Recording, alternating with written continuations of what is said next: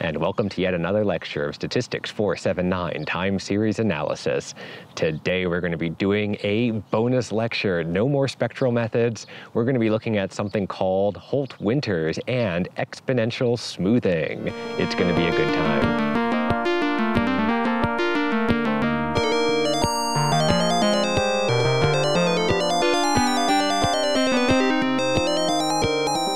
So in this lecture, we're going to look at first just a smoothing method, something that we talked about way back at the beginning of the course.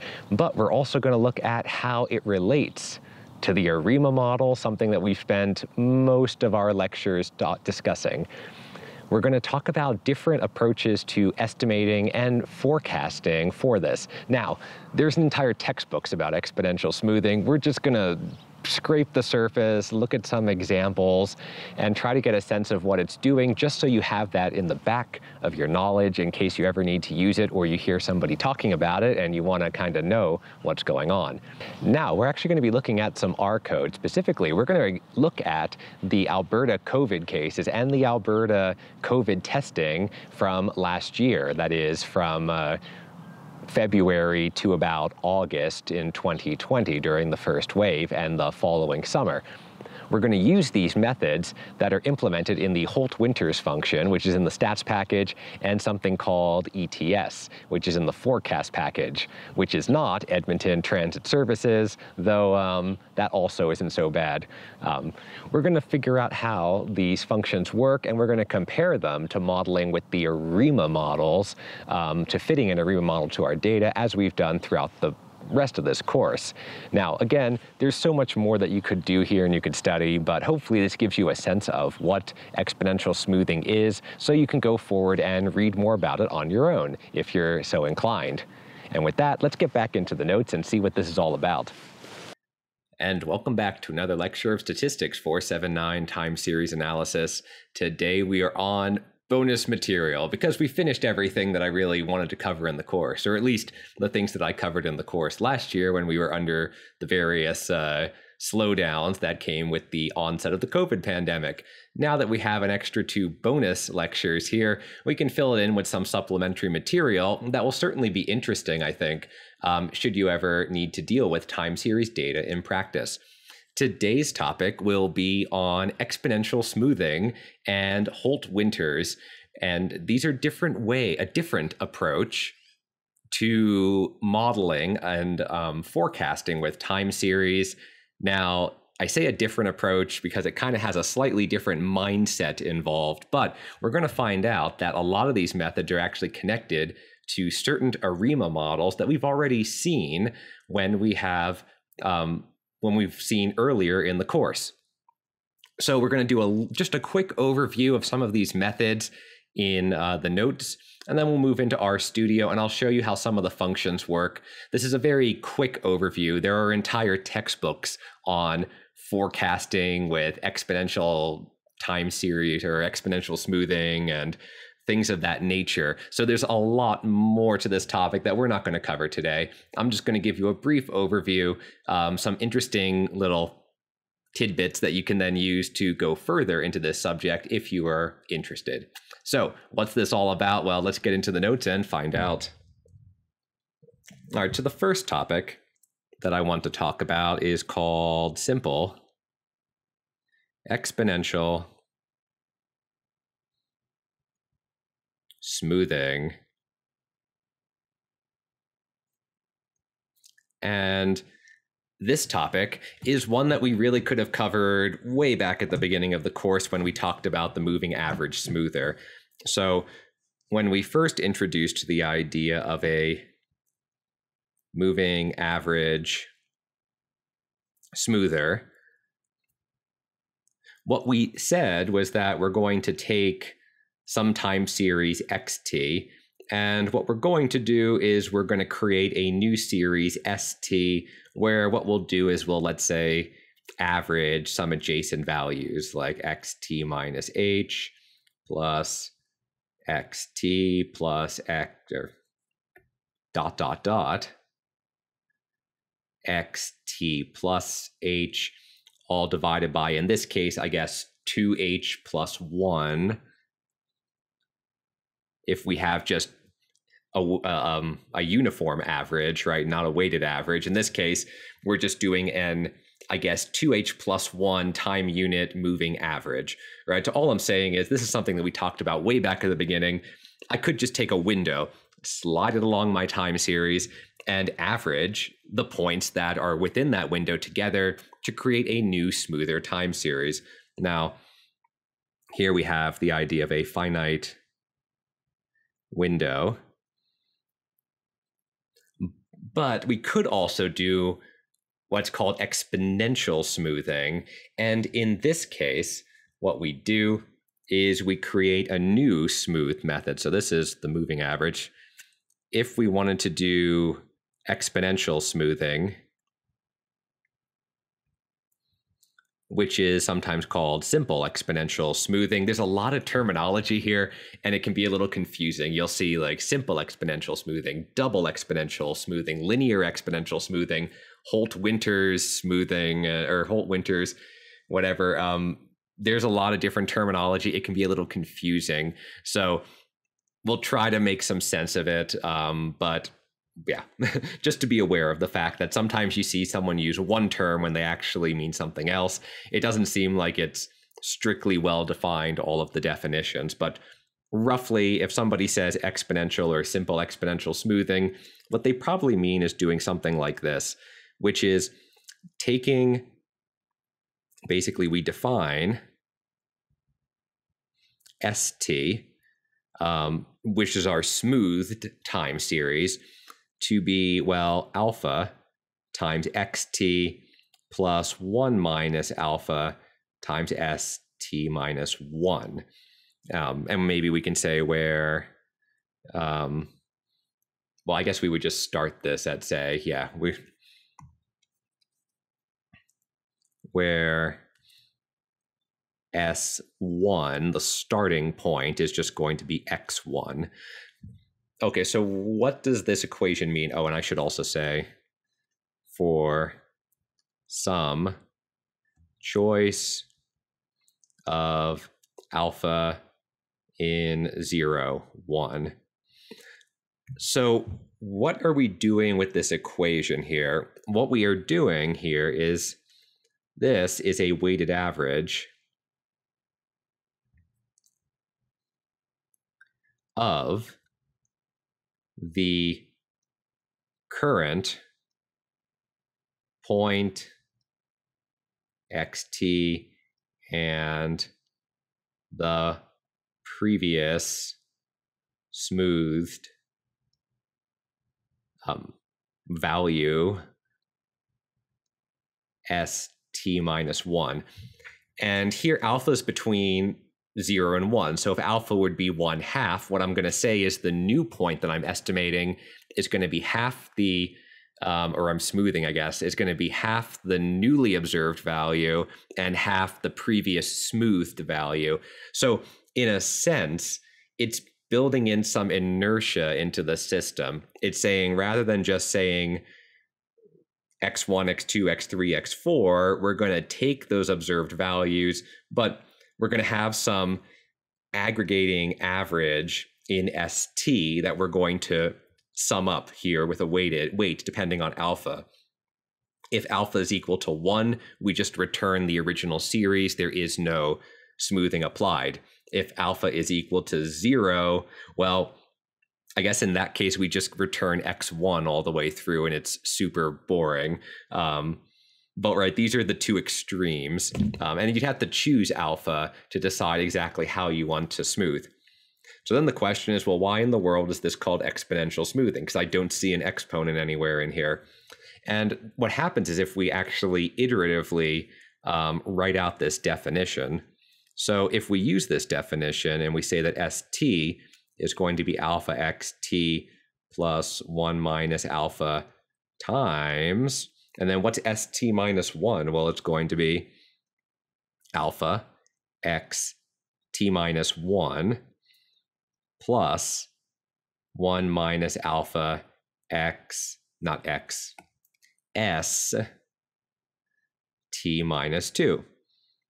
Okay, so if we were to keep iterating this, what would we get? Well, what we would get is we would get well, not an infinite series, a finite series, let's say something like the sum of j from, let's see if I get this right, 0 to, I guess, well, t, let's see.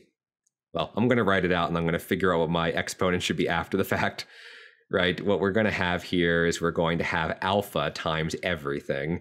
And then we're going to start with an alpha, 1 minus alpha to the 0, 1 minus alpha to the 1, 1 minus alpha squared, and so on. So this should be well, I guess just a j.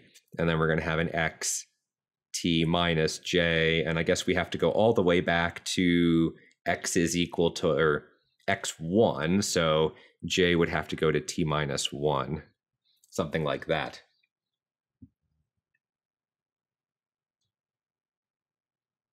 Except there's one subtlety, and that's what I had a feeling I was missing something.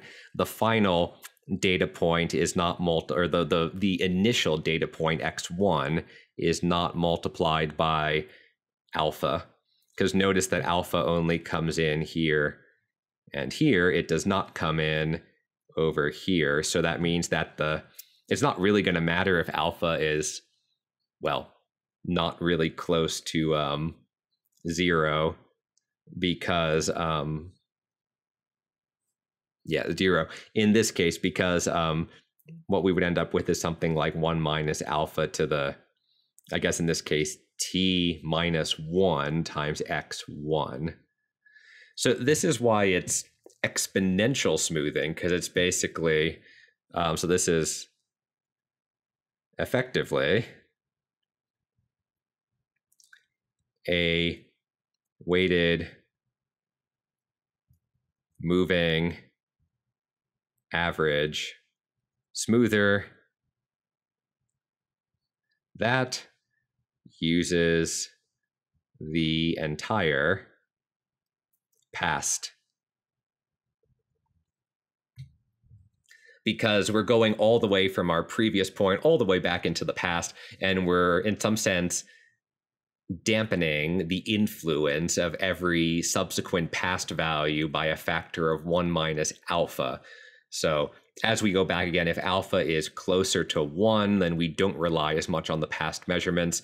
If alpha is closer to 0, then we're going to have a much smoother representation of our series. So this is just a smoothing method that can be useful. And one thing that I didn't mention in the spectral setting is that I'm going to say note, smoothing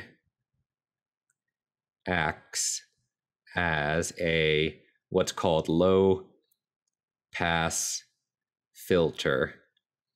So if you've done any like signals processing or signals engineering, you might have heard of low pass filter. Effectively, a low pass filter is something you'd apply to a signal, which would get rid of high frequencies, high fluctuations. I guess if you apply it to audio, you'd get rid of those like tss sounds. Hopefully my pop filter here is actually stopping that airflow from being horrible into the mic. But right, if you have that high frequency static that you might get, a low pass filter would, well, take care of some of that. It would get rid of high frequencies in a signal. And similarly, if we have lots of little random fluctuations in our data, these little stochastic fluctuations, smoothing will smooth those out. And in effect, we're doing the same thing as applying a low pass filter, which would get rid of high frequencies. So there are some connections there. We're not going to get into the details of signals analysis and audio processing and all that stuff, but it is good to just be aware that there are these connections out there, especially with respect to the FFT that we talked about in the previous lectures. Typically, you can transform into the Fourier space, into frequency domain, that is, and then you can just cut out, you can apply a transformation that will cut out the high frequencies and then transform back. Or oftentimes you convolve with the correct thing. But again, I'm getting a little bit sidetracked. I don't want to get into all of that today. Right. So that's the rough idea of the simple exponential smoother. Now, what I want to do, though, is go a little bit further and talk about the idea of a double exponential smoother. So, right, the rough idea, so this is now the next section is going to be double exponential smoother.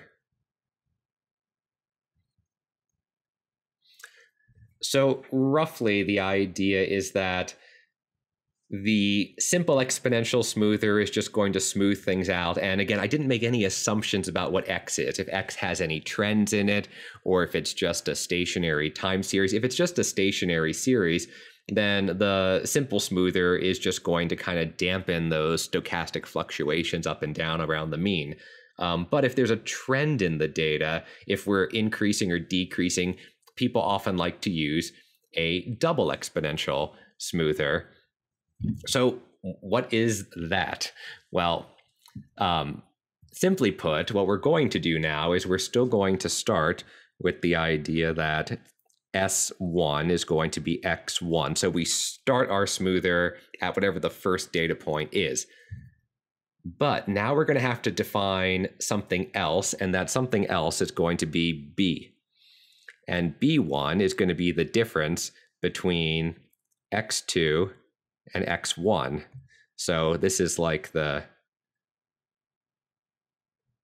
change or slope. And B is kind of loaded notation, right? Because oftentimes we'll use B to correspond to like a slope or something in a linear model. So, right, the idea here is that we would start with this notation where we have two different things going on. We have our smoothed time series starts at X1, and we have a change, the difference between X2 and X1. And then we define, so this is the like initialization. Then we would define ST to be alpha for some alpha of XT. So the same thing as before, we choose an alpha, which is going to tell us how much we're going to smooth. But now what we're going to do is we're going to take 1 minus alpha, and we're going to multiply it by ST minus 1 as before.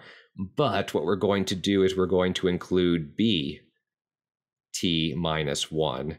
So in this case, it's the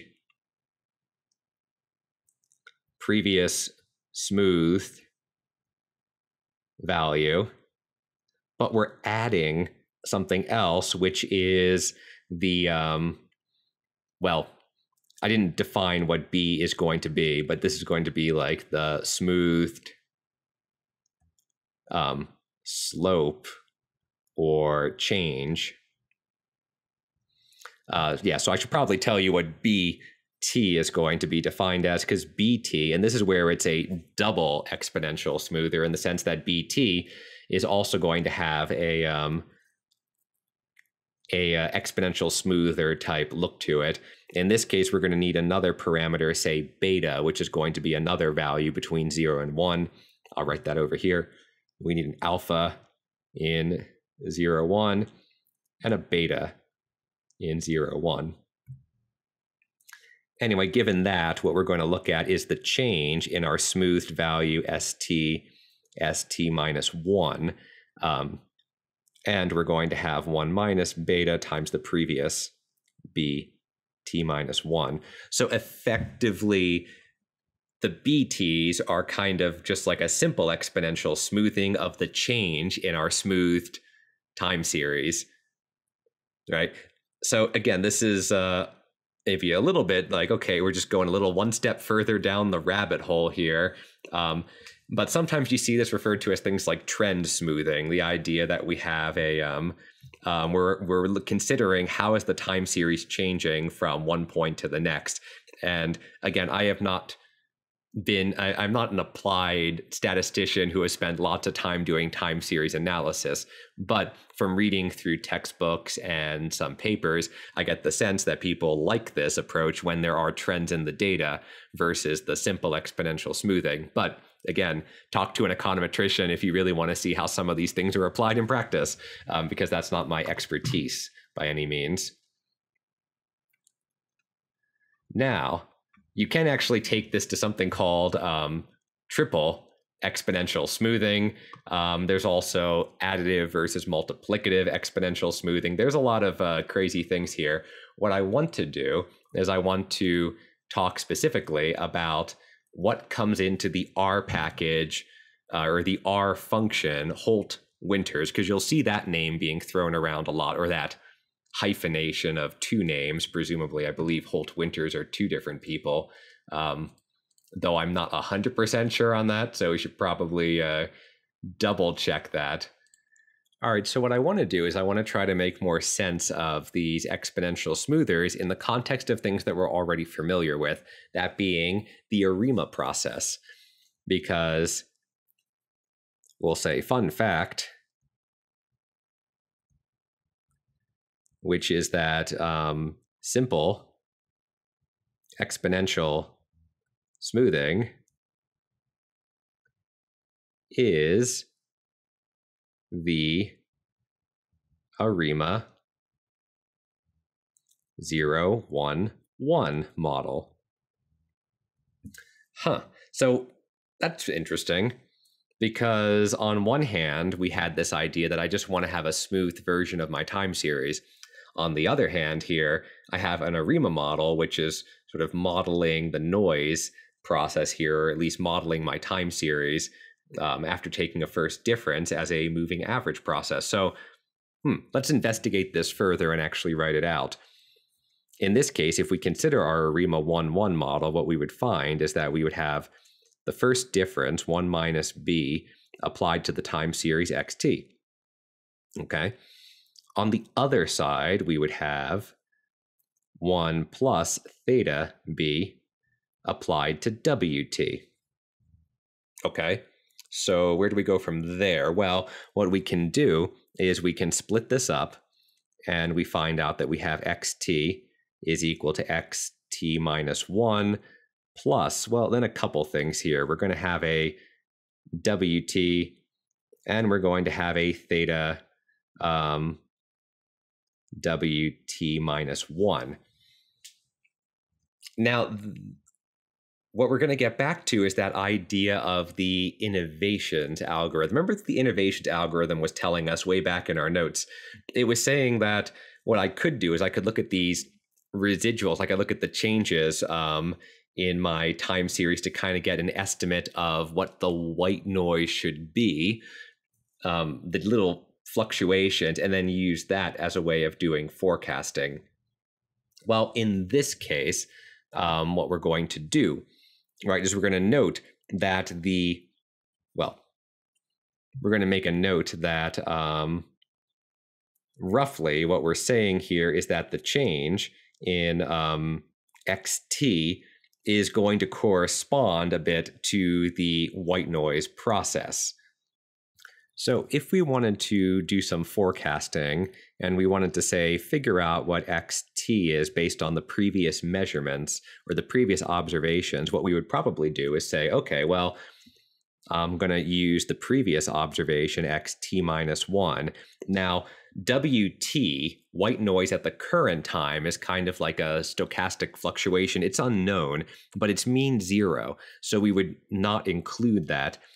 But what we would want to do is try to figure out what the previous white noise, wt minus 1, is based on the data, the previous data.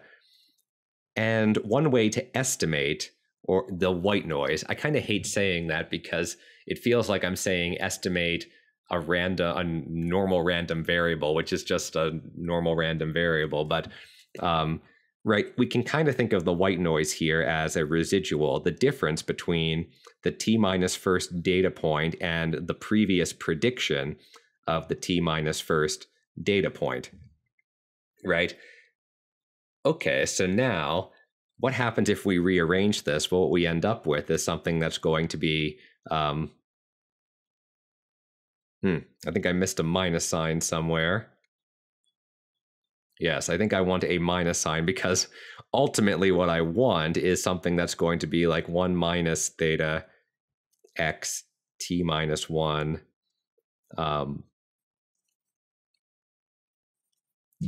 plus theta x hat t minus 1.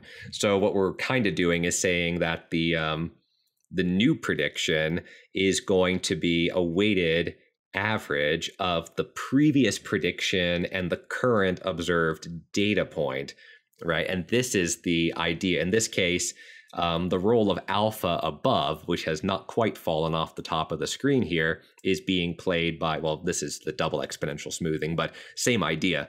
The alpha here is being replaced by a 1 minus theta. So where in the world did my minus sign go? All right, so the problem that I ran into here is that I realized that theta actually could be positive or negative. So I was outthinking myself. If I just followed the equation on this line and put it together, what I would have is 1 plus theta and then a minus here, which looks a little weird, but if theta is negative, then we get exactly what I want, which is basically 4 theta equal to minus, I guess in this case, 1 or alpha minus 1. What we would end up with is something like x hat.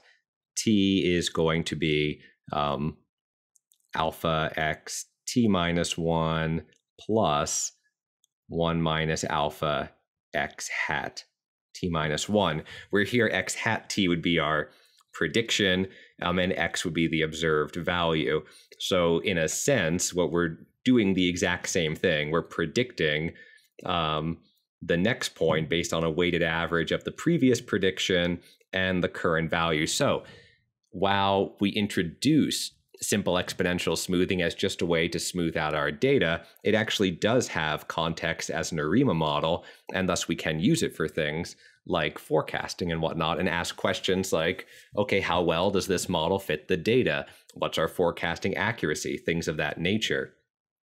Now, I believe we can actually do the same thing for the double exponential smoothing, sometimes called linear exponential smoothing. One thing, actually, I should probably put that in here. As I mentioned, there's a lot of different terminology. Sometimes you'll see this called linear exponential smoothing or double exponential smoothing.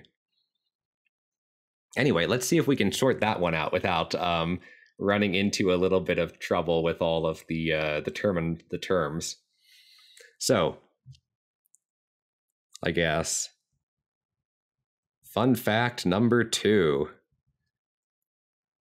Let's try the ARIMA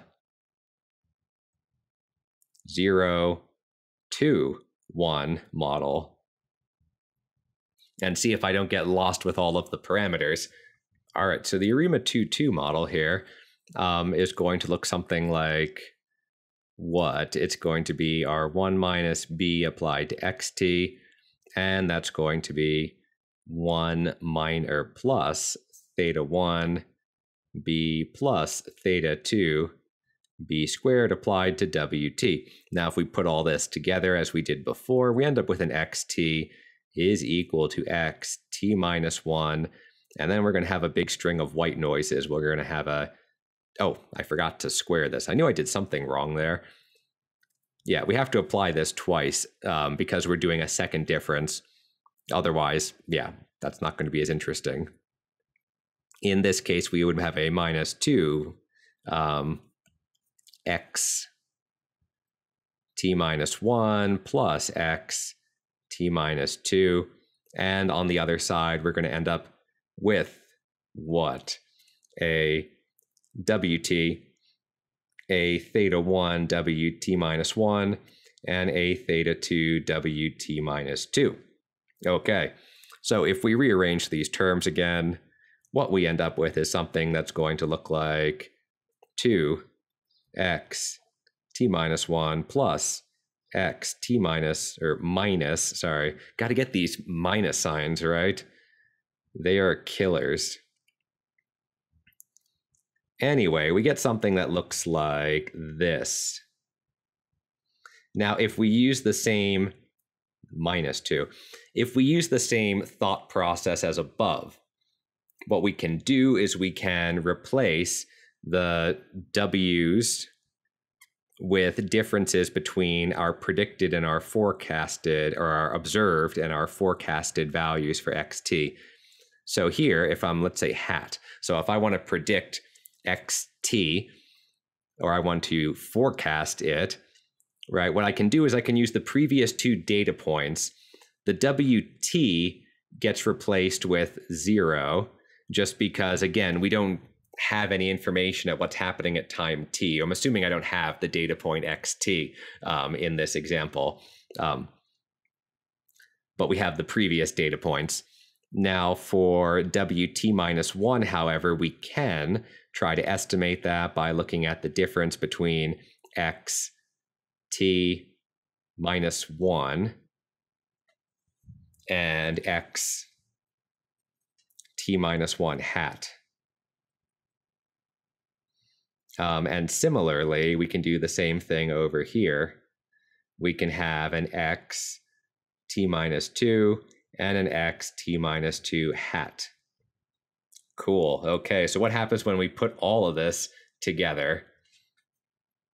Well, the first thing we're going to get is we're going to get, let's see if we can keep track of everything here. We should get a 2 plus theta 1 xt minus 1.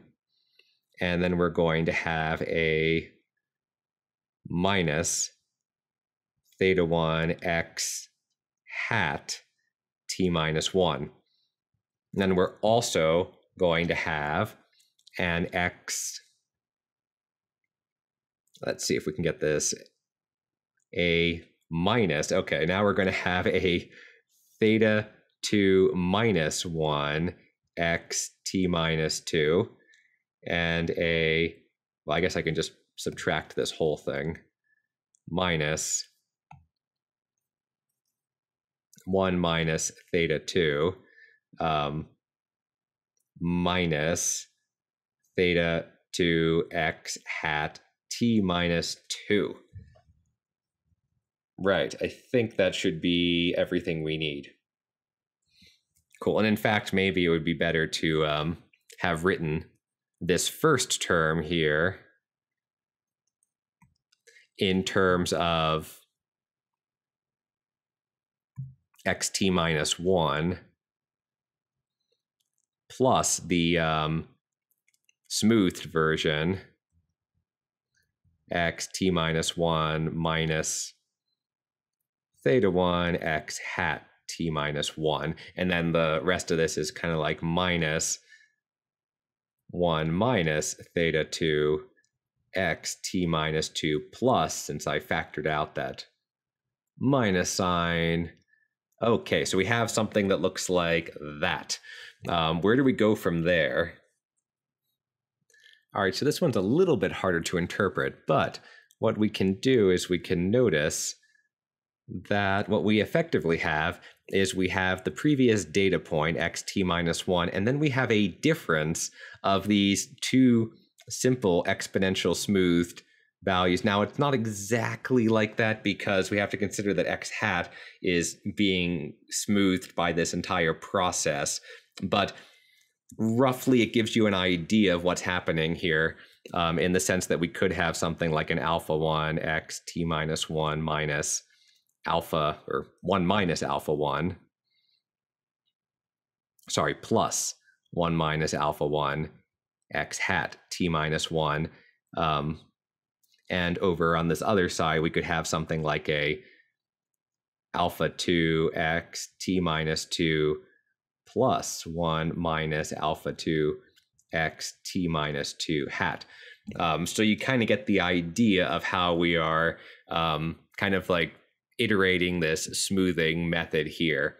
So yeah, I think the equations are a little bit harder to interpret in this case, but you can kind of get a sense about what's going on. Now, if we look at the actual Holt-Winters method in the R code, you can find that it'll tell you exactly what it's going to do. So what I'm going to write this out before we actually apply this in practice. So in R, we have Holt-Winters, which is just in the general stats package, the default stats package. And you can do either an additive or a multiplicative Holt-Winters, I guess, forecasting. So what does that look like? Well, it gives you the formula that it does right in there, but it can be a little bit confusing if you when you first stare at it. So I thought we could write it out here initially. All right, so let's look at additive Holt-Winters in R, which is going to also have a, a kind of like a mean, a linear piece, and a seasonal piece attached to it. I didn't write this out before, but we'll look at the equation to try to make sense of what's going on. So in the sense of the R code, what it tells you is that it's going to predict a y hat at time t plus h, so h step ahead forecast. What is it going to give you? Well, it's going to make that as a combination of at plus h times bt plus s. Now, my notation is going to change a little bit from above, where I was using s as a smooth time series. S here is going to be the seasonal bit that has some type of periodicity to it. So here we're going to do a t minus p plus 1 plus, and then they're going to have an h minus 1 mod p, which is kind of annoying to look at. Effectively, what it's saying is that every h, I mean, the rest of this is kind of annoying, but it's effectively just saying period p, so that every time h goes p steps, we kind of start over again. So the Holt-Winters method of forecasting and modeling and forecasting here is going to use an equation that looks like this. But then it asks the question, well, what in the world are AT, BT, and ST? So here we have AT, and this is going to be our smoothed, it's going to look a lot like the double exponential smoother, but there's going to be a seasonal component here. So what it's going to be is it's going to be alpha, which is going to be some parameter that we can choose or try to let the algorithm select. And it's going to be yt, which is our observed. Oh yeah, I'm using yt because they're using yt, but I'm going to switch back to xt just because that's the notation we've been using for the whole course. Xt is our time series. Now, we have the present, the most recent present value xt, or the teeth value, minus the seasonal bit.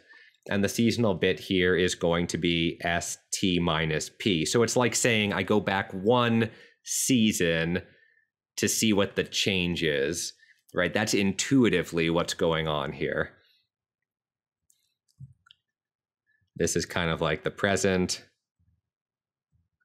and this is the last season. So if we have monthly data and we have an annual season, it's like saying, okay, I have my observation for January 2021. I can go back and use my seasonal, I guess, smoothed value from January 2020 and look at the difference. Anyway, we're going to have that difference in here, and we're also going to have a 1 plus, not plus, a 1, come on, R, or Microsoft, a 1 minus the previous value, a t minus 1 plus b t minus 1. Okay, so what is that doing? Well, what it's doing here is it's saying that we're going to have some type of AT is basically like our smoothed mean in some sense. We're looking at how xt changed from the previous seasonal bit and weighting that at alpha.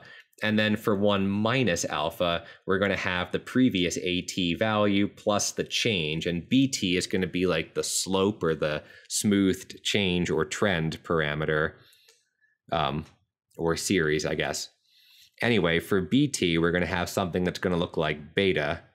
And then we're going to have an AT minus 1. So what we're doing here, right, is we're saying we're taking the current AT and yesterday's AT and looking at the difference. How much did it change? And multiplying that by some weight beta.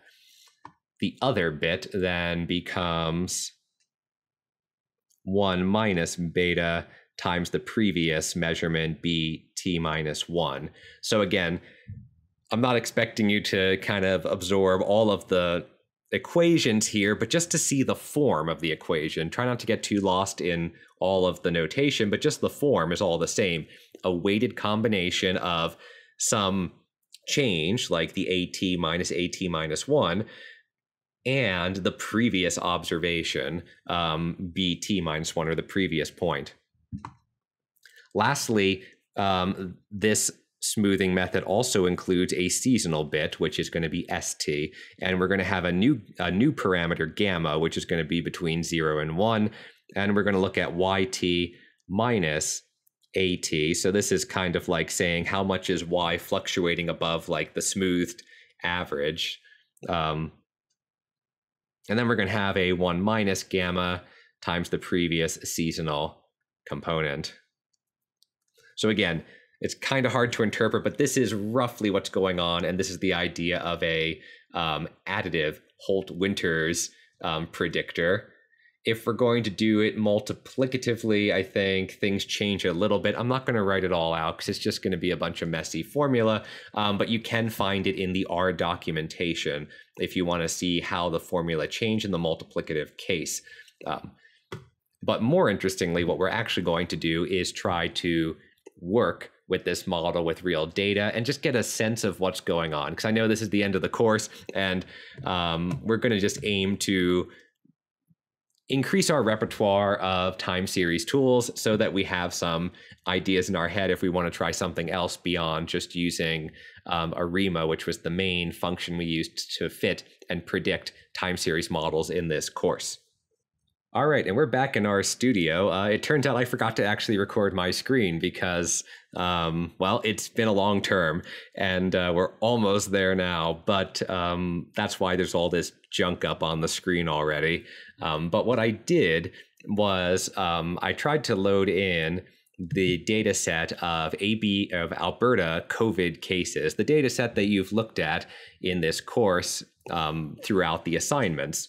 And what we see is that, you know, we have that big first wave spike. It drops down by, I think, the end of April, kind of into May.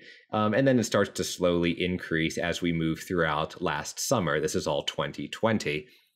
And what we wanted to do, after you can see all my random code here that I already ran, is I want to try to use Holt-Winters on it. So if we go back to what Holt-Winters function is, now this exists in the stats package in R, the default one. What it allows us to do is to plug in our time series X as well as our parameters alpha, beta, and gamma here. Again, alpha is going to be the overall kind of like filtering. Beta is going to be more for the trend, and gamma is going to be the seasonal parameter. These are all going to be values between 0 and 1. And then there's a couple other things that you can do about starting values and whatnot. You actually don't have to set any of these. You can let the algorithm decide it for you. So here's the crazy formulation of this. We're going to ignore the seasonal part because, well, we don't have any seasonality in this data set. In fact, I think I tried accidentally running it that way because I didn't tell it to not fit a seasonal part, and it got mad at me and said there's the period is not a non-existent here, so we don't want to have a seasonal component. But I also wanted to point out that there are two ways you can fit this. There's an additive model, which is the one we're going to try. There's also this multiplicative one. If that's something of interest.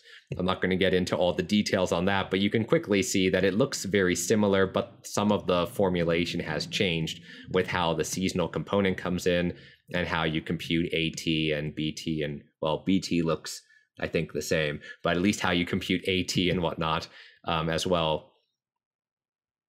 Now, one thing to note with this function is that if you don't tell it what alpha or beta or gamma value to use, it's just going to try to optimize them all based on the one step ahead prediction error, which is kind of neat. It basically says, I'm going to try a bunch of different alphas and betas and whatever in order to try to optimize the prediction error.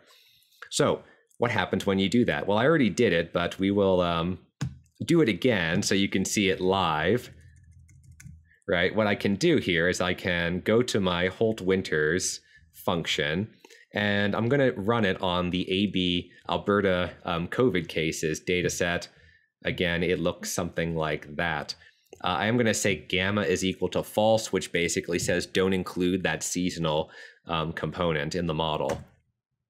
And what I get is something that looks like this. So I get my alpha and my beta out. Here, beta is really small, which is kind of saying like I guess in this case, right, if alpha is large, alpha in this case is large, then the larger alpha is, the more that we just rely on the previous observation to predict the next. So alpha equal to 1 is kind of like the random walk case where it's like it could go up or down, but the best we got is just use the previous observation. Meanwhile, here we have beta. Beta is quite small. So in that case, we're actually relying on some like smoother trend. And we have some coefficients here for like a mean and intercept, which don't really, I think, well, yeah, roughly. Anyway, what does this look like? Well, if we actually plot this forecast, we get something that looks like that, which almost has like this double vision look to it. Like, am I seeing that correctly? I kind of see it looks a little bit blurry. Remember that alpha is quite large, and if alpha is quite large, we're going to be using the previous measurement to predict the next measurement. So what I can do is I can actually go back here and manually choose alpha equal to 1 and beta non-existent. And what that's going to do is it's going to basically say, I'm going to predict the next value based on the previous value, and you take your whole time series and you shift it with no actual smoothing. On the other hand, if I set alpha equal to 0.1, so now I'm going to have this is a simple exponential smoother, and I get something that looks like that, right?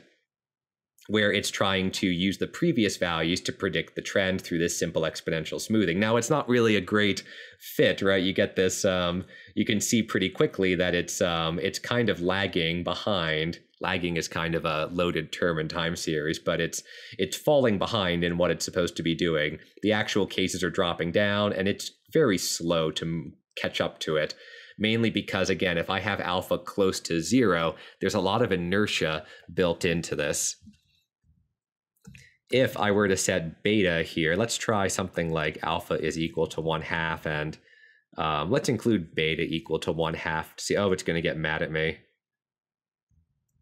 Okay, let's try beta smaller. Nope, it's going to still get mad at me. Well, that's always good. Oh, yeah, I'm just being silly here. I already had beta in here, and R's just like, what are you doing? You're giving me 2 betas. I don't want 2 betas. So let's see what happens if we include both beta at 1/2 and alpha equal to 1/2. Well, now it actually is kind of a little bit better in the sense that it follows the time series a little bit more closely. Again, we're not optimizing the one step ahead prediction error. That was done by those other choices of parameter where alpha is large and beta is quite small. In contrast, we can do the exact same thing if I get rid of this, but keep gamma equal to false for the A/B tests, that is the number of COVID tests performed. Now, before we look at the results, we should look at what the actual data says. In this case, we see an increasing linear trend, roughly, I should say, increasing linear trend. It's almost like there's a little bit of a change point in here when we move out of the first wave and then move into the summer. when things calmed down a bit. But in this case, we get a smaller alpha, actually, so a little bit more inertia in the system, and beta still is, I guess, quite small. In this case, if I were to plot this model, yeah, it's going to look the same, which is kind of like the same series, slightly offset. Remember, what we're basically doing here is we're trying to predict the next guy based on the previous guy, but adding in some exponential smoothing. So you can have a lot of fun just playing with this. I mean, I think sometimes the best way to learn about methods in statistics is just to experiment, just to kind of see what happens when you apply these methods.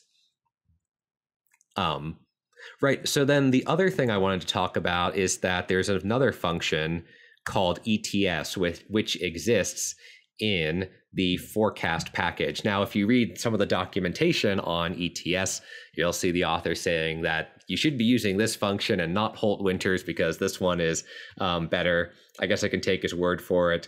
I haven't actually used either of these too much, but you can see that the same ideas occur. We have an alpha, we have a beta, we have a gamma. We have something called damped here, which is for dampened time series, something that we didn't talk about, but that's another thing. There's also this crazy model argument here. And here for the model argument, what you have to do is you have to put in an A, an M, or a Z, or I guess an N, an A, an M, or a Z, where what you get is you get additive, multiplicative, and Z is automatic. And then similarly for the second one is going to be for the trend type. So I guess here, yeah, they have N now included, which is no trend. So if you just want to do simple exponential smoothing, and the same thing for the seasonal component. So it looks kind of annoying, but it's actually quite nice in the sense that you can run this almost automatically. And they give you some examples. Like if you type in ANN, you're saying do simple exponential smoothing. There we go.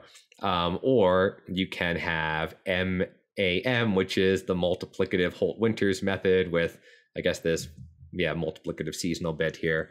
Oh no, the additive bit. There's an additive, yeah. So it has an additive bit for the trend. Yeah, so basically you can try lots of different things.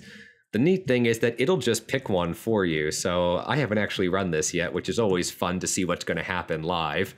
It's not technically live, is it, since I'm pre-recording this? So if it goes horribly, I'll just edit it out. But it could be fun to see what happens if I just give it the Alberta cases time series. All right, so what did it tell us? Well, we get some interesting things here. It comes up with an MAN, a man model, I guess.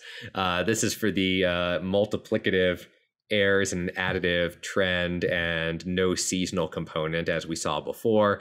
It estimates an alpha and a beta parameter. Remember, these things, even though we didn't write down all the equations, these things are the smoothing, well, it says right there, they're the smoothing parameters. The larger the value, the less smooth. The smaller the value, the more smooth.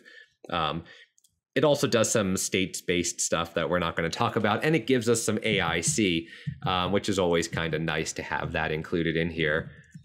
So hopefully it's going to have a built-in plot function for us. Yeah, there we go.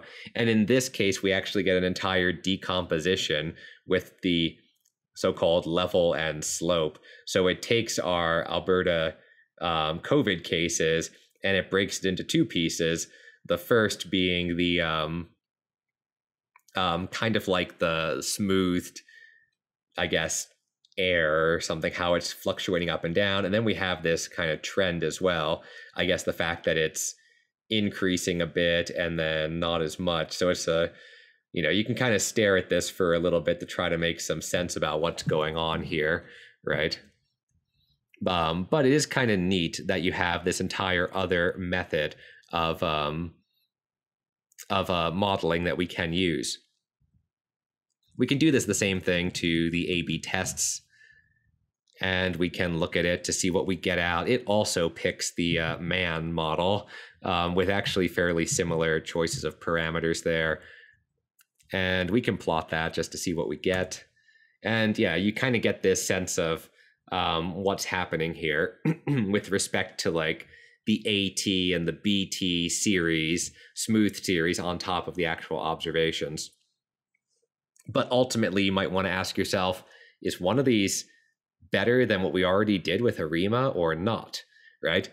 Well, we could actually sort that out because we can use the accuracy function to test the forecasting accuracy of these methods.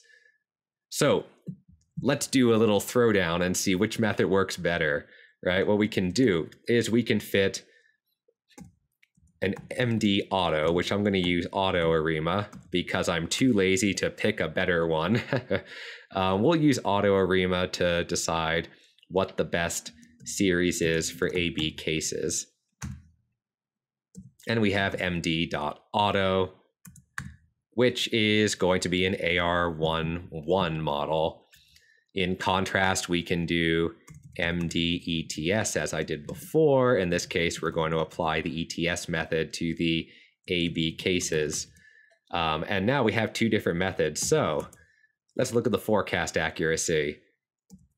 MD auto is going to give us a root mean squared error of 26.8, whereas ETS is going to give us, a slightly higher root mean squared error, sadly.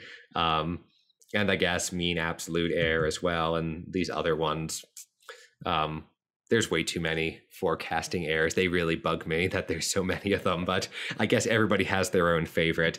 Anyway, it looks like in this case, the ARIMA 1.1 has outperformed our new friend ETS. But what happens in the case of the tests? Now, I haven't actually run this. I'm just doing this on the fly. So we're going to find out together, or you'll find out once you actually watch this video and I compile it and upload it. Regardless, we can get our A/B tests. The auto ARIMA tells us that it should be an ARIMA 1.1.1 model. In contrast, if we jump back to ETS, what do we get? If I can type this correctly. Well, let's go back to accuracy and find out. In this case, our root mean squared error is, well, quite big. It's all relative, right, to the data. In this case, we have an 874.9. For ETS, we have 905. And the mean absolute error is a 666, which is, I guess, ominous. Regardless, it looks like in this case, the auto ARIMA is picking a better model than ETS is with respect to forecasting error, at least the mean squared error and the mean absolute error. So it does just give you an idea that there are other methods out there for fitting time series models, doing prediction.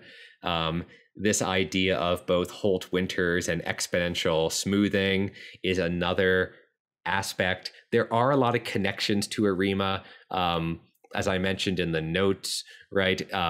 Sometimes you'll see them just say IMA for an integrated moving average model, but that becomes very popular as well. Right, what's the best way to model your data? Well, you have to try other things. And I would also encourage you not to just rely on the defaults here, the auto ARIMAs and ETS automatically selecting a model for you, because ultimately you want to consider the data set you have and what type of models might be good to fit it and to use for forecasting and whatnot. It can be a little dangerous when you let the algorithm just sort of decide which model is the best for you. Now, that being said, that's what I did right here for testing purposes. But going forward, it's always good to try multiple models out on your data just to see what happens, because AIC, BIC, they might give you different answers. And they also, working with respect to prediction error, might give you another answer as well. So again, all models are wrong. Some are useful, as Bach said, and every single person at every statistics conference has said as well. So I figured I might as well jump on the bandwagon and say it here before we end this course. Right, so this was a bit of a shorter lecture, but this is all that I really wanted to talk about for today, just to give you a taste of other methods that are out there in time series. Going forward, we have one more bonus lecture left, so we're not quite done yet. So if you want to learn a little bit more about a different method, tune into the next lecture, and then we will slowly enter the end and do some review of what we talked about throughout this entire lecture course before we conclude this video lecture series. Right, so I will see you in the next lecture.